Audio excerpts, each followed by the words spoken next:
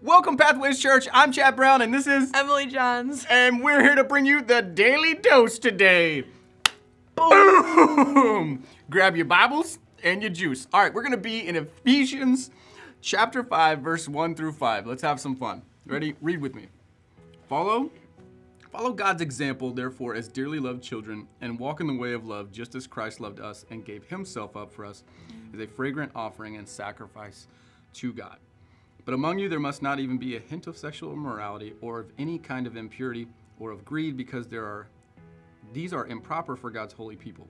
Nor should there be any obscenity, foolish talk, or coarse joking, which are out of place, but rather thanksgiving.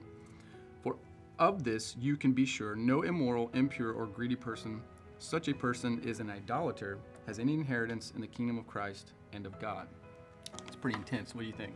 Yeah, so when I first read this, the first thought that came to my mind is I would have looked at this in a completely different light in my life, pre-church. I would have looked at this as just a list of things that I need to not be doing. It would be a big checklist at the front of my brain, and I stress out about checklists, so this would be a really overwhelming verse for me, but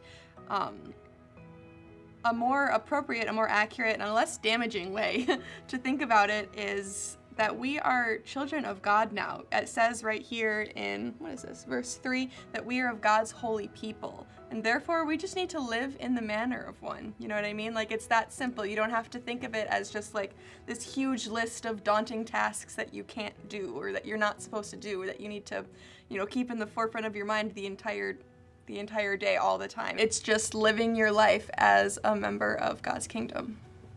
I love that. It's not a list of things to just do. See, let me end with this, you guys.